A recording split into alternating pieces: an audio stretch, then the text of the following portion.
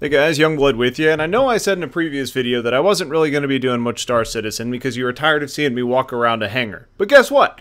There's a mod out there called Pearl's Playground, which actually lets you come in on this custom map, fly around some of the ships, even one of them will actually let you shoot. And then there's just kind of another area that you can kind of play around with just to get an idea of what the engine's actually capable of. So most of this is going to be focused on the flight, since that's the primary portion of the game. But I'm going to inlay some videos kind of exploring some ships that you haven't seen on my channel. The first one's going to be the Aurora, the next one's going to be the Avenger.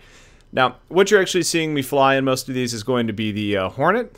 And that being said, in the little video you're seeing in the upper right-hand corner right now, I'm getting to drive around one of the buggies, the Gray Cat, that you can actually buy for your hangar, which I mean would be helpful for getting around if you've got an absolutely massive hangar, which I don't right now, so I'm not worried about this and not planning on spending anything on it. But later on, as my fleet develops, I wouldn't be surprised to see more. So what's actually available in this is going to be the ability to fly around certain ships. It's really wonky right now, especially flying with mouse and keyboard. And you know, one of the ships, specifically the F7C Hornet, will actually let you fire, and it's the one that's got kind of the chain guns on the side and the turret on the top. That's the one you want to be looking for.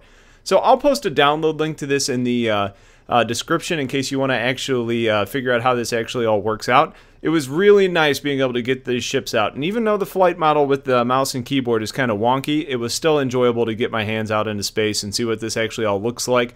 You can tell this isn't really optimized, and it is kind of glitchy and buggy, and you can even tell right now that, man, it is beautiful. The light structuring, the effects, the cry engine, everything about it's really nice, and it's fun to see, and it gives me a lot of hope for what we're going to see in the long term of this game. So if you have any questions about this, please feel free to leave some comments. Otherwise, just enjoy the flight models and what it is, and I'll put some music on for you to just enjoy the rest of this video. So until next time, take care, and I'll talk to you guys later.